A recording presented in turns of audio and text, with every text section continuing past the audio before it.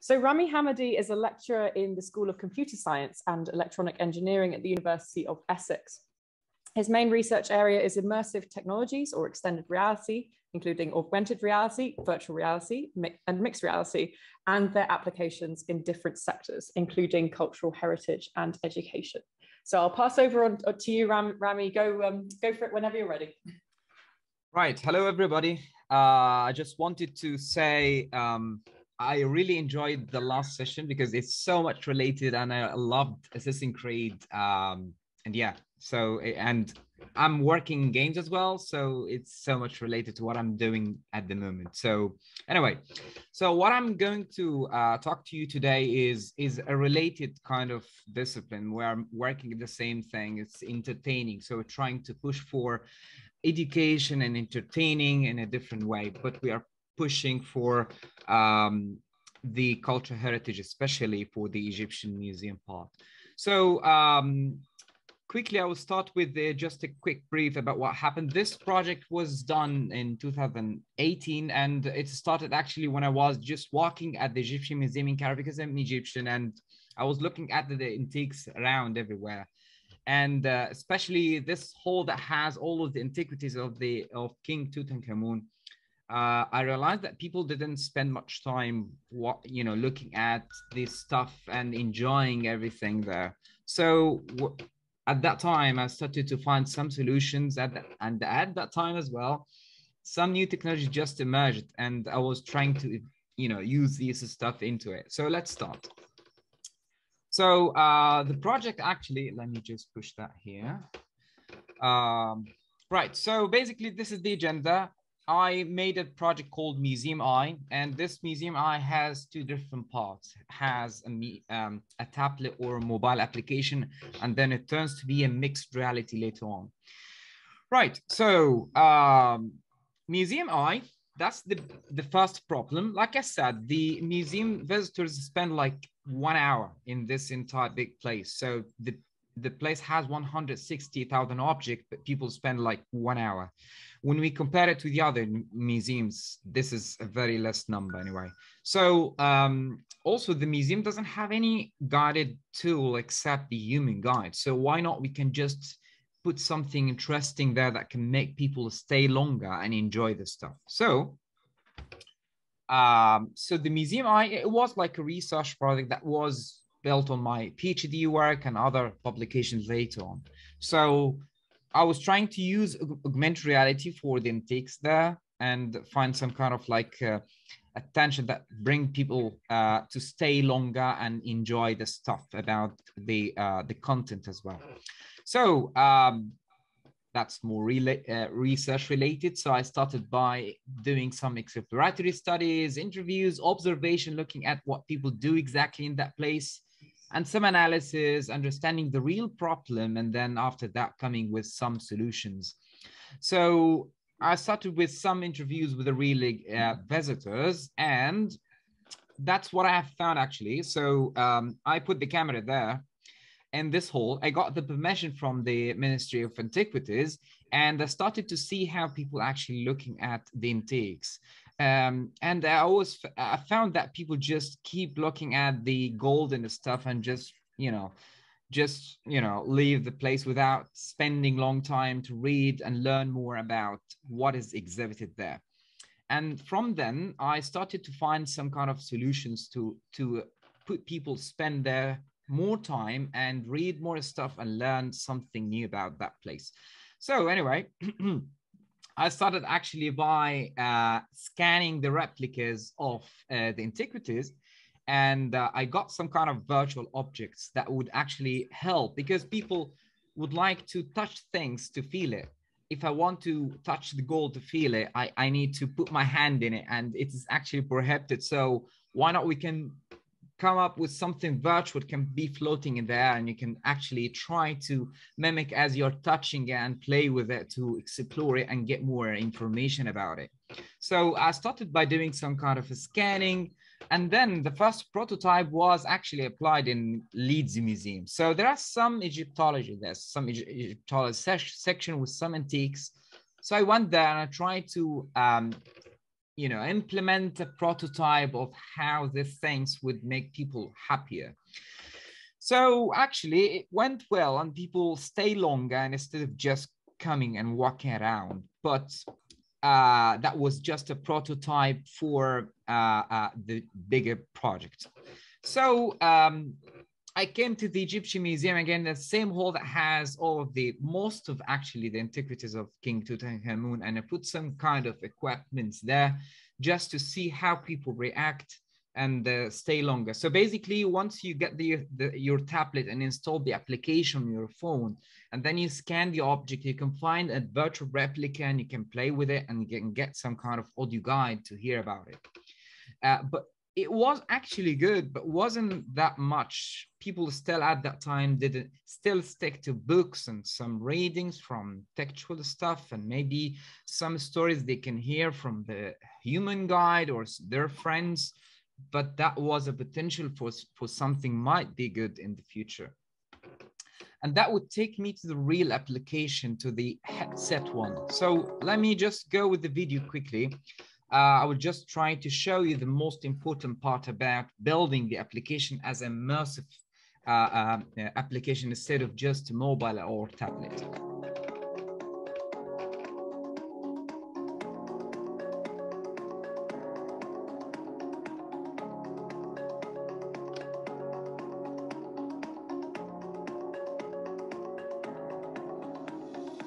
This magnificent cedar wood chair. We got some narrations,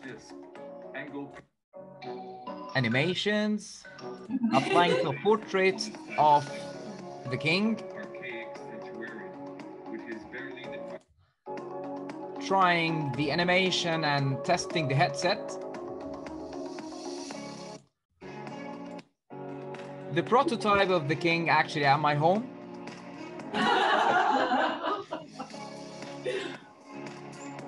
So yeah, I was actually enjoying him walking in my living room. And then I didn't get enough of him, so I invited the rest.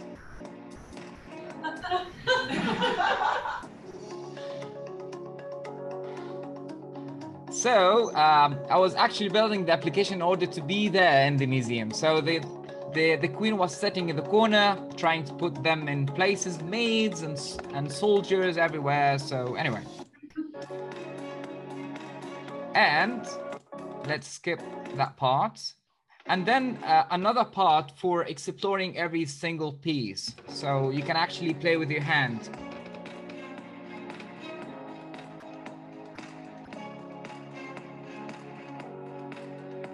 And get secret points about every single antique. And I made an announcement. And finally I went to the place, put the plan, get permissions, invite people. And that was actually the main plan. So this is the main hall that has the antiquities of King Tutankhamun. So when the visitor arrives here, this is our visitor and this is his holographic part. A portrait or like an AI avatar of the king is standing there, and all of these are like gods. And imagine this is like the temple of the king. At the same time, it's the same whole of the antiquities. So let's say the guard is actually safeguarding the antiquities around. Anubis and Horus is like portrait of some gods staying there. The throne at the end. The queen and the king here, and this is the King Tutankhamun is welcoming you and take you through this tour. And all of these round circles, these circles actually like a portals. Once you walk around and hit these portals with your hand, with your leg or your body, then a new scene will come up. So there is some kind of a storyline coming in this way. So it starts like at a circle. So instead of just walking around in a few seconds, you can actually stay and watch these stations. So let's have a look. Enough talking. This is actually the device, and then this is what people can actually see at that time.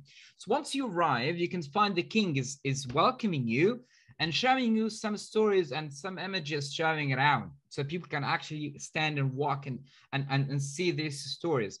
And then at that time, they can see some guards staying around and the gods is flying, you know, all of that stuff. And also you can see some kind of war scenes and people riding horses, and the king is riding the chariot. I know the king is not didn't make really wars, but it's just a portrait of what is really happening there. So, and the second part was the exploration of every single piece. So basically, you're gonna have like this is here's a small ebony chair, and this is a virtual one. So you can actually look at the authentic piece, and then look after that it comes out of it. So you can actually play with this piece and navigate it and get some secret points. And then yeah, that's the plan. And like I said, the main reason is, or the main aim is not to distract people from the authentic piece. I want people to go there, inquire information, so then the king rise up again on the right side and start to speak about this piece and show a virtual piece. And you have some virtual buttons. You can actually aim to and click, and again, you can get the king to talk again. You can have some questions, actually. You can get some documents, like not documents, like a big labels instead of the smaller one. So you can actually read it loudly. You can have some audio narration. You can play with there is like a small game I will show you later. This game is, once you go and click on this secret points, you can get some information about every piece. And there is a knowledge bar there on the left side. Whenever you finish it, you can get a badge of being expert in this piece. So anyway, some technical issues about how I build it. By the way, I built this project myself. Actually, I spent like a year building it with everything. So let's have a look. So for example, here you can play with the intake. You can get some images, how this piece was found in the tomb. You can get some scripts on the left side, much bigger. And then you can bring the king. And the king starts with the music and starts to speak about the intake and give you information as a virtual guide.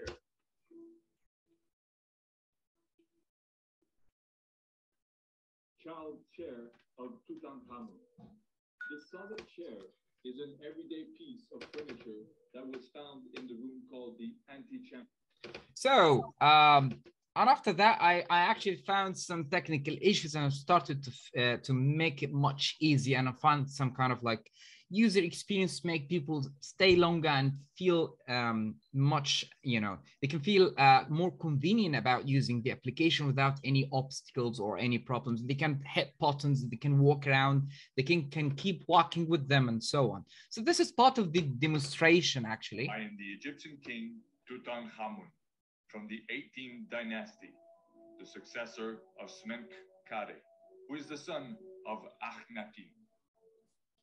When I was 10, I ascended to the throne by marrying Ankhesen-Pate, daughter and widow of Akhenaten. And this is the exploration part. I made about like 10 pieces, so people actually stay long and looked at all of these pieces. So let's keep going and see that the last part is actually making empirical part and make some kind of observation about how people react in surveys and so on. And then before doing that, I went to some experts and make sure that this application wouldn't affect the museum experience. And then I found the interactions and satisfaction about how to use it is much better. The academics and experts was in public engagement, visual communication, human-computer interaction, museum curators as well from the same museum. And then it ended up with something actually positive. So for example, this is what I found, and during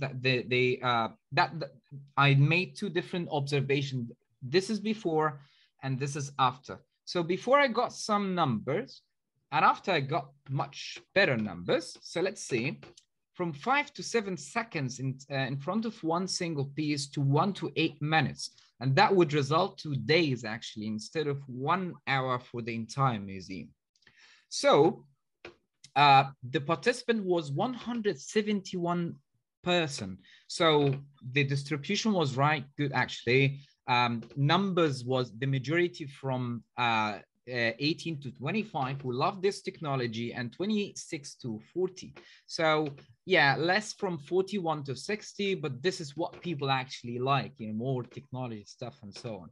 I don't want to bother you with this more information, but Yeah, so I measured the usefulness, the multimedia, the ease of use, interactive design, enjoyability, and role of being a guide. And this is the video of what observation I have done during the testing of the application.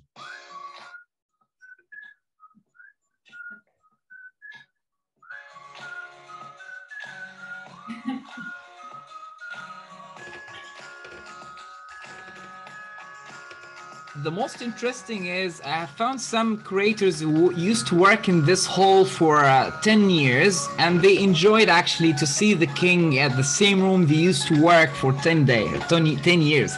So like, for example, this one, she's a creator in that place, and she was amazed to see all of these visuals around, because she can see at the moment like a temple plus the rooms, and it is so much safe. You can actually walk and interact and move around and play with the stuff and still learn. You still can interact and without any obstruction from other visitors or anybody can actually stop the experience from being running. So yeah, yeah. So eventually, yeah, from few seconds to 5 to 7 minutes.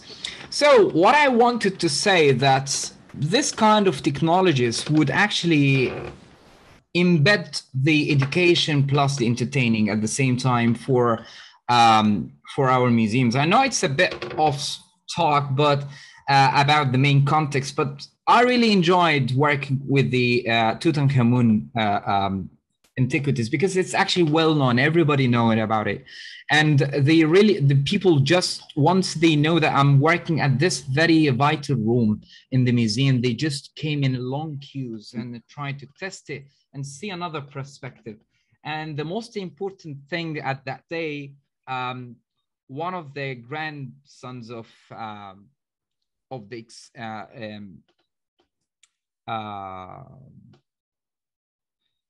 the discoverer actually of the tomb was there.